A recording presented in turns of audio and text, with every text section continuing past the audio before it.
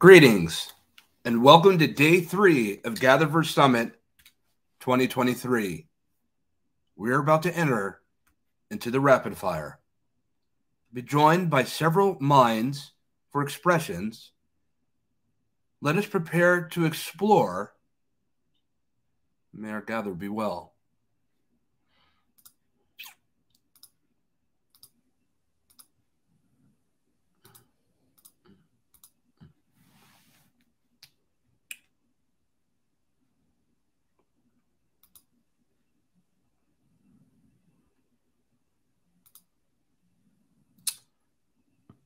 Greetings, everyone.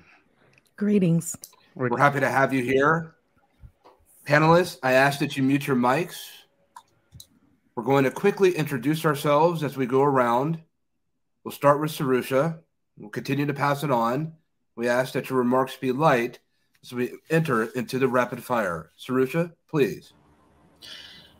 Well, good morning, good afternoon, good evening, everyone. I'm Sarusha Govender. I'm a South African digital strategist. I'm a science and innovation journalist and an XR filmmaker, and currently conducting research on gender in the metaverse at Chatham House.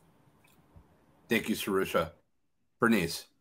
Hello, thanks for having me. I'm Bernice of Lohman Creative Services, where we are a one-stop shop for branding, marketing, and tech, assisting ministries and businesses as well in the in-person 2D as well as the 3D metaverse world. So thank you for having me. Excellent. Abdul.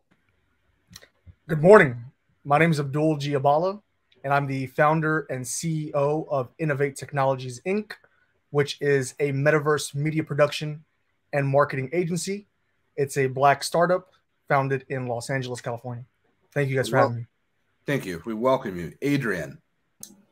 Peace, everybody. Adrian Rashad Driscoll, XR expert, co-founder of Collimation. We tell stories, we make experiences, and we try to get more people into the space. Thanks for having me. Paul, you're up. Yeah, good evening, everyone. It's nighttime in Africa, or going to nighttime in Africa. I am Paul Simon, the CEO and founder of Africa VR Campus and Center. And what we do is we lead the campaign for VR use from the grassroots going up. Excellent. Andre.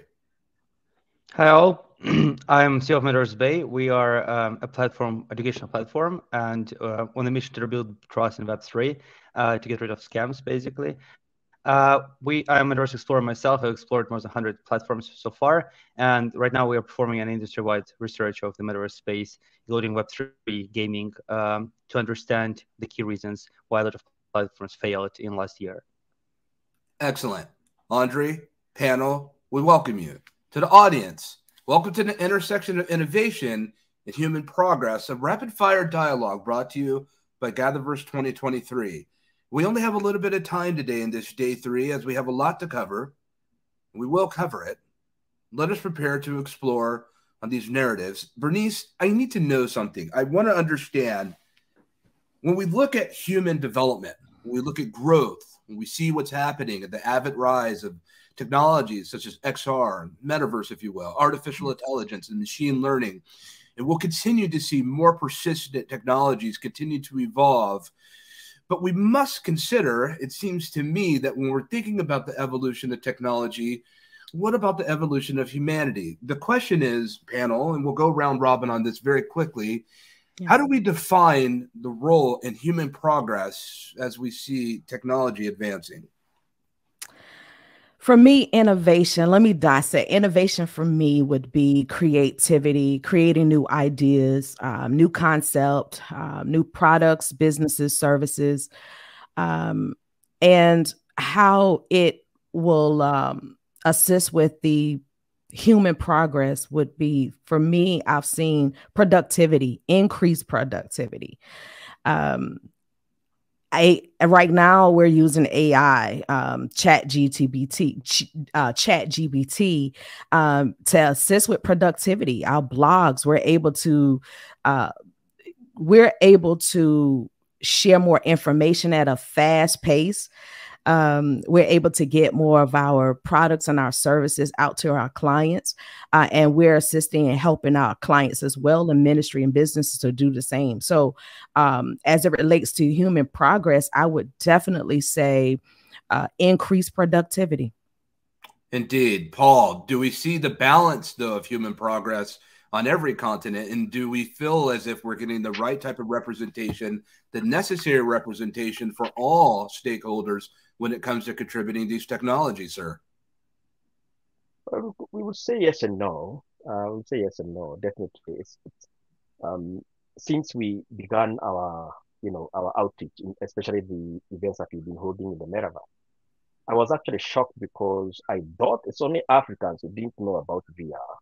But I've met 101 people who come into those events and they're asking, how do I move from point A to point B? And some of them are, lecturers, professors in big time universities across the world.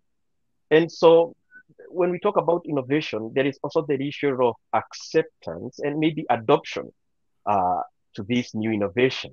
And maybe even to answer the question of how does it improve governance? How does it improve the wholesome human well-being across the world?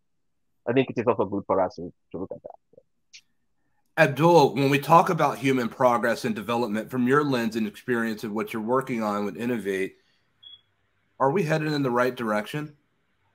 I definitely truly believe we are.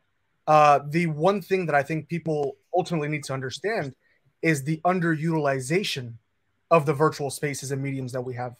And kind of what my mission and goal has been for the last 7+ years has been to create equitable, immersive, and interactive experiences for content creators and consumers alike, where the virtual technology that we have, whether in the VR, AR, metaverse, and mixed reality space, in general, Web3, there's a high threshold of entry point for people to consume and digest the content. And there's also not much incentive for creators to develop. So utilizing and understanding the capabilities of the virtual technology, not just as a form of entertainment, but rather solutions to some of the world's biggest problems that we have, is, I think that should be the focus. Focusing on how it can solve certain problems, I think you can really see that the versatility of the technology that we have out there. Sure. Thank you. Well met so far. Sarusha, I have a little bit of an itch happening here when we think about the progress of human progress and development. And Abdul is saying we're heading in the right way. And I submit that many millions on this planet believe we are. And I too think that we're headed in a good way, completely in the right way. Subjective. But I need to understand. And the reason I say it's subjective is because I think about the word ethics. You know, with GatherVerse audience, we talk about accessibility, education, community development, safety, privacy, wellness. And we talk about ethics as well, being the humanity first standard approach to how we look at technology. I have to ask, Sarusha, what ethical considerations should be taken into account when pursuing innovation for human progress? Well, I agree that ethical considerations need to be at the center of how we think of innovation. And I think we are moving in the right direction, but we're speeding towards progress without any guardrails. We're not protecting people who could be manipulated or could be taken advantage of by nefarious actors as we speed towards this amazing progress and this amazing use of innovation. We're not ensuring that rights are being protected, particularly for women and people of color and vulnerable communities. We're not ensuring our privacy and our data is being protected. Recently, a report has come out, and I'm sure a lot of us have read it because we've been speaking about it, about the 50,000 plus users whose biometric data has been captured and stored, and they've been able to be identified just from hand gestures and eye use, the eye tracking in using this technology. What is happening with that biometric data? Did we know how it was being shared? Did we know where it's going? Do we know where it's sitting now? And how can that be used in the future, to take advantage of people? We're seeing this already now on a massive scale, and we're not doing enough as we're speeding towards progress to make sure that the rights are being protected, to make sure the right ethical frameworks are in place, and to make sure that we're doing enough. Sure. Andre, I have a big concern when I start to think about Kodak avatars that was announced by Meta in October. You mean to tell me you could take a human eye resolution scan, an active live scan, transliterated a version of myself, bring that into a virtual space, unidentifiable or undiscernible, excuse me, to the human eye, whether they're talking to me, Christopher Lafayette, or my avatar representation of me, with controlling a deep fake, knowing the power of AI and what we can see happen in real time. I have a real concern with who owns my likeness and image within that space, knowing that there's platforms out there that can synthesize my voice in its entirety within 7 seconds and less. Who owns all that?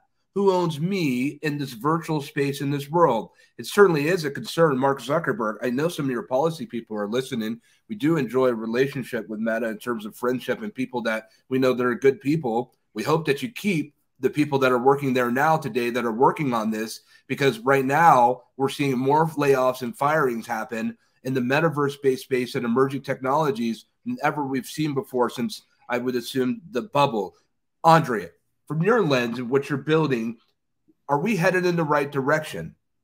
I would consider even improve your concerns, because I would not be concerned regarding Meta itself or any for-profit organizations. I'll be more concerned if these things will go into basic known code solution, in which provide this option to everybody except specific organizations, because then anybody with ill intentions can create anything and then put it onto crime or create something like a footage of the camera where you committed something wrong and wrongdoing. It will be impossible for you to prove, as in case you don't have alibi or something, that you yourself was not there present. So I would personally less concerned regarding specific organizations, corporations, which are liable for the law and they can be sued and everything, but more about specific ill-treated people who do exist in the world. So this is my major concern, and I believe the only way we can go with that is something which is happening right now on Twitter and on Meta as well, is blue checks. Even though it's hilarious, but it is something we are actually heading towards, that you'll be confirming your identity through like a check mark or something, which will be issued through the government or through other services, or maybe through blockchain confirmation. Because I kid you not, like in 10, 15 years, maybe even sooner, you'll open your phone and you will see 100 people like you on TikTok, Instagram, and everywhere, basically saying, promoting different products and everything. And it will be impossible to tell the difference who is who and what is what is real. So I bet we are going towards something crazy, which we cannot even comprehend right now. So well, we have to think of solutions. So let me interject on that. And when we talk about this blue check nature, we've been hearing it just this week, audience. Meta said, hey, you know what? We're going to roll something out in the Pacific South, if you will, of our good friends over in Oceania. And they said, hey, we're going to roll out blue checks and you can pay for it. You'll pay a little bit more for iOS. I guess that's their attempt to get back at Apple, since they had such great privacy standards against selling our data.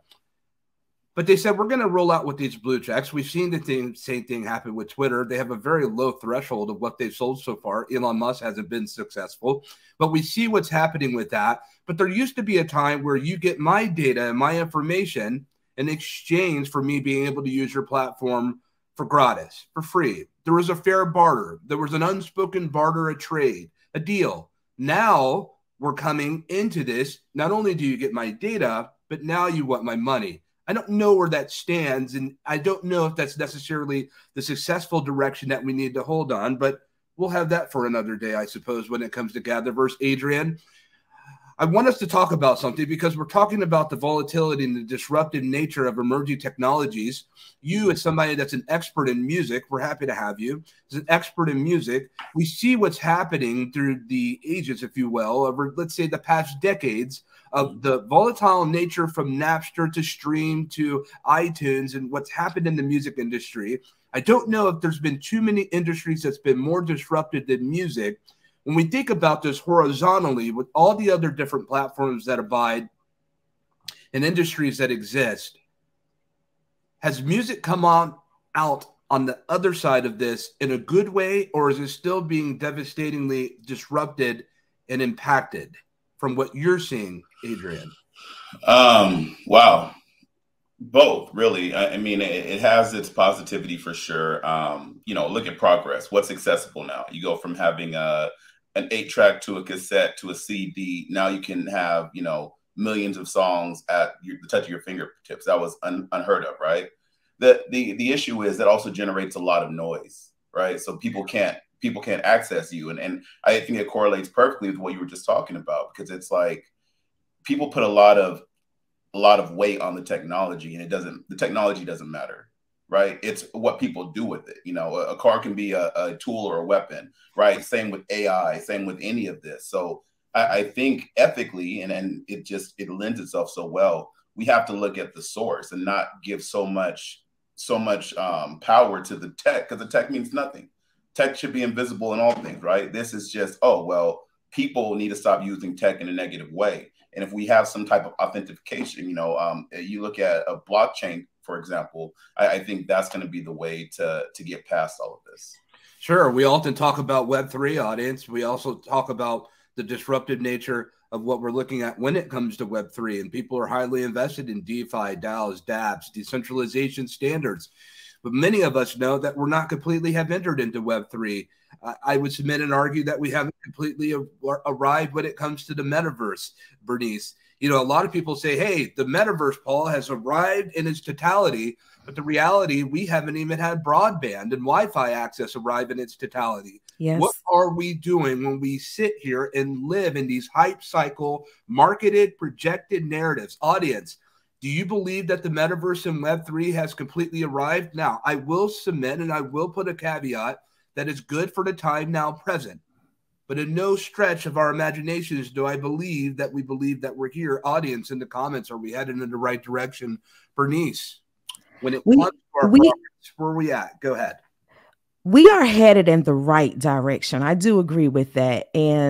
But however, I do agree that we have not arrived with our clients just a little over 2 years ago. And even now we have clients who are just getting in the swing of things for live stream, during the pandemic era. And so now we're assisting our clients with getting into the metaverse space. Just last night, I was speaking with a client who she assists with grant positioning and trying to help her maneuver into the metaverse.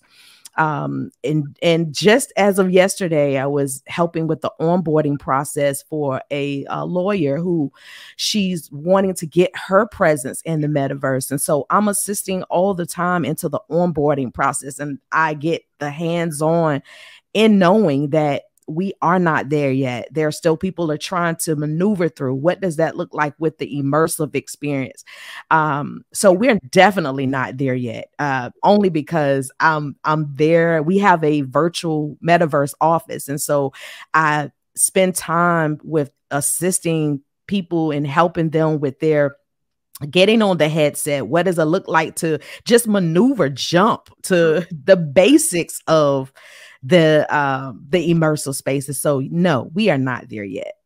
Paul, when I think about the barriers to entry, removing barriers to innovation, here we are in GatherVerse, a free platform. We're 13 events deep. We've made it absolutely free because I wanted to remove, and we wanted to remove barriers to innovation, because not everybody wants to nor can afford in these troubling times. Have you seen the price of an avocado? Have you seen the price of an egg? Not everyone can afford over $1,000 tickets to get necessary, important information that we need to be equipped with to be able to move forward. Audience, when we talk about disruptive nature, removing barriers to innovation, what do you consider one of the biggest barriers to innovation, Paul? What are one of the biggest barriers to innovation that you're looking at, sir? It's good that you mentioned about the price of it. But today morning I bought tomato as if I was buying a tot of cocaine in the backstreet. It's you know, give me a dozen there on the side. But when you talk about barriers, they exist, and they really do. It took me 4 years before I could meet a fellow African in virtual reality, in any VR app. So when we have innovation, and when we are talking about the metaverse, we need those barriers removed. And one thing that I have personally done here in Africa is we realize that the cost of the headset itself is a mammoth mountain to deal with. And so what we did, we said, We're not going to wait for Meta to come and start, donating these things to us. We're going to buy them and ship them here to Africa and give them to as many people as we can, especially the social leaders in the grassroots. Because the number one thing is we can't have just the corporate using this. We need also the young guy down there who is finishing his high school, thinking about what do I do. We need to give them options. Like there is something called the metaverse, and you can jump in it and earn a little bit of money. Let's even talk about how you can earn. Here we have a music artist, and I love that because I've been trying to tell African artists you can actually perform in the metaverse. You can go there and sing to these guys and have a few green coming to our side. So let's remove those barriers and let's have and this one I'm taking it very fast. Let's have the big core, like Meta, going back to their beginnings. When Mark Zuckerberg began Facebook, he wasn't looking at the dollars. In fact, his question was, how do the guys in the campus communicate with each other? How do I get the thought of Lafayette, who is in the other module, doing the other module? How do I get his mind? What is in your mind? Yes. And then all of a sudden, we are talking about capitalism. We are talking about, I want you to pay for your blue tick. We need those barriers removed. We need those guys who are down there coming in such a summit and making his voice heard. And in using that innovation, asking himself, and now that I'm here, what do I do with this tool? How do I earn a coin if I can? Yes, that's what I'm talking about. I tell you what, Paul, if you keep going, we're going to have to add a day 4 on here because I am thrilled and excited to hear that someone has a heart and compassion amongst all of us when it comes to this, and you may be our whole entire day 4. Abdul, Andre, Sarusha, what are the next steps that we need to take for progress? Abdul. I like to say that, there is no incentive in innovation without eliminating those barriers. And I think there's a responsibility that we have as entrepreneurs, as developing companies and things of that nature to keep the pressure on the larger gatekeepers of the industries to continue innovation and to make it more inclusive and accessible for all. We live in a globalized economy now where essentially the world is equipped with the most powerful device in our pockets. Right. And I think being able to develop activations, VR, AR, metaverse related, and even Web3, using those things that are accessible and affordable because people already have access to them. We live in a world of a creator economy. I think when people realize the value that they have, that they are the product that is being sold, they are the creators of the content that exists on the internet that these larger industries are profiting on. Now, the beauty of Web3 is it removes that middleman. You can go directly from source to customer and be fairly compensated, have control over your intellectual property. So I think the globalization and the decentralization that comes with Web3 and the metaverse is letting people know the power that they truly have as creators, as owners of their content, and being able to leverage that kind of content and put the pressure on the gatekeepers to not just steal and use and utilize what they have and give them chump change, but rather bring them on as potential partners. Thank you for sharing that, Abdul. I tell you what, back to this blue check mark, Elon Musk, Mark Zuckerberg, you want our money. I'd like to see it the other way around with the content that we contribute, with the millions of people that are contributing content. Can we get paid?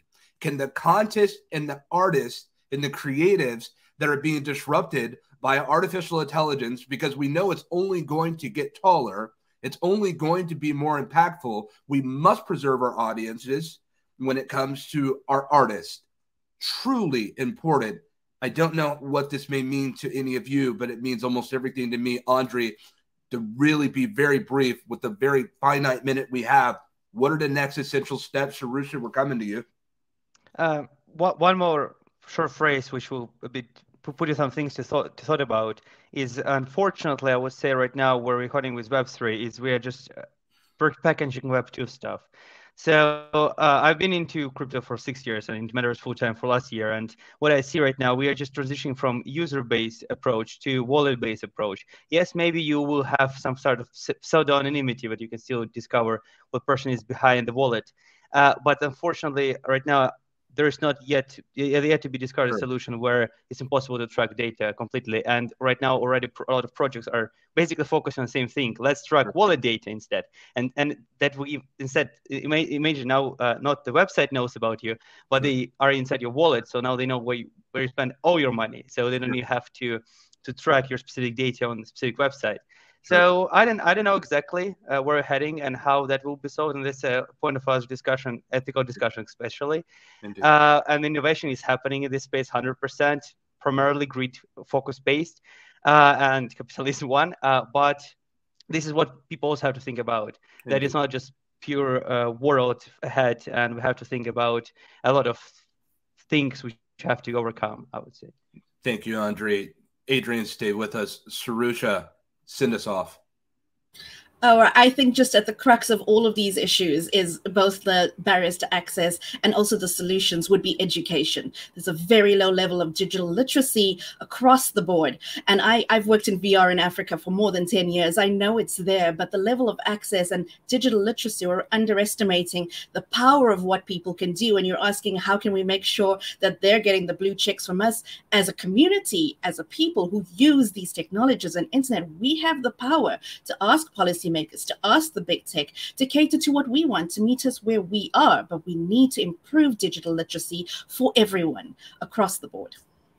Indeed, when we talk about the validity of someone's nature of ID and get a blue check so that we can assure you are who you are, might we be extended the same appreciation when it comes to the protection and the necessary safeguards of our own privacy and data? Am I protecting myself from would-be imposters, or should I be more concerned about protecting myself with the platform that I'm interacting with and engaging in? Audience, follow everyone that's been with us today. We certainly enjoyed this rapid-fire discussion. We have a lot more to cover. Adrian, stay with me. Bernice, Abdul, Andre, Paul, Sarusha, we shall meet again. Thank you. Thank you. Thank you. Bye. Thank you. Bye. Adrian, let's go a little bit forward here. Sure. Let's think about this for a moment. Audience, we're going to have a quick discussion on the power of media. We're at the point where we talk about the power of motion art in the metaverse. I wanted to add this small section because the safeguarded protection of our artists, Adrian, I know it means a lot to you and certainly means a lot to me. And I know you're seeing a lot down there in Los Angeles. What should we know today, right now, this very moment that we have about media and where we're at?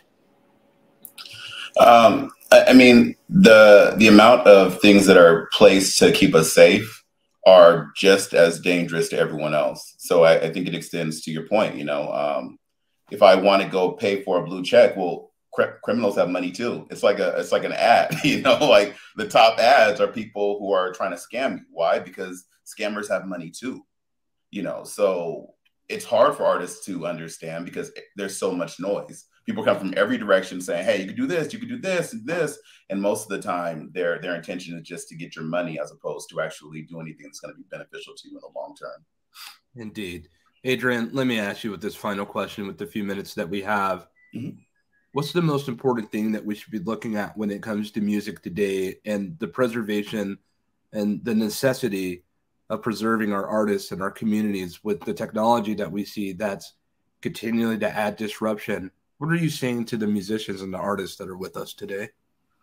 I'm saying stop being afraid because, you know, most of our influence comes from fear. The news is trying to scare you. People are trying to scare you. Oh, social media is the devil. No, it's not.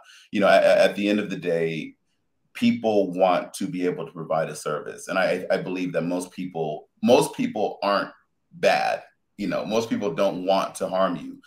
So the only way this technology is going to grow, and the only way you're going to be able to scale your options, is to jump in, to not be afraid, to stop being so fear-based, because that's how we're controlled, is through fear. So let go, trust a little bit, still be smart, but trust a little bit more. That's what I tell all my artists, and I see to tell artists going forward. You heard it here, audience. Take advantage of the time. Get it while the getting is good. Mm-hmm. Don't be the first one to dip in your toes. Go all in. Right. Adrian, we always welcome you here with our GatherVerse community. Thank you, Christopher. To our audience that's with us, get ready to join us on an incredible panel. We're getting ready to take off. We're continuing our exploration as we move forward with our GatherVerse Summit 2023, Day 3. Share this with someone. Take screenshots. Let someone know that we're here. This is part of your community. Share this with us. We welcome you. Adrian, stick with us. Thank you. Thank you, everybody.